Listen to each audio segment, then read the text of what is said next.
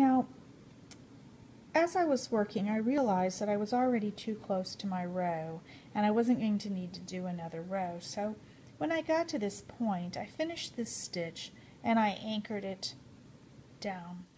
And I came on up and I did my next stitch, and I did the first half of the double Brussels, and on the second half of the double Brussels I took my thread under the coordinate and then came back over the top and worked my double Brussels, then moved over and worked my next double Brussels. When I finished this double Brussels, I ran my thread underneath the coordinate, and I'm going to anchor it there with one more stitch, and then make my next and last double Brussels here. I'm going to make the first half of my double Brussels and then the second half of my double Brussels. This is slightly different than our normal stitch, and then anchor that out.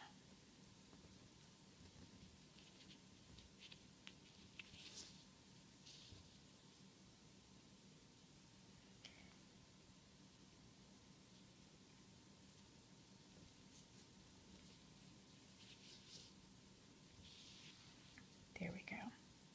Now I just need to whip back and catch this stitch in the center. So I'm going to whip under the coordinate,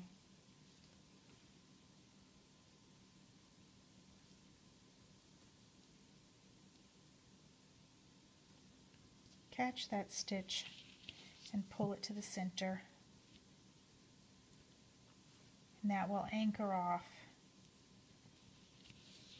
those stitches. So rather than whipping all of my final row, I worked my final row around the coordinate with the exception of the center stitch. The end result is the same. And now we simply need to work the cap, and I'm just going to do a fairly tight single Brussels stitch there, and then we will work the buttonhole stitch around the outside edge to finish the piece. I wanted to point out one other thing. I neglected to catch this thread underneath my previous stitches as I was working, and when I realized that, I left a tail so that I can lay it in and catch it as I work the buttonhole stitch. Because I'm working in color, that might actually show in the final piece. We'll hope not.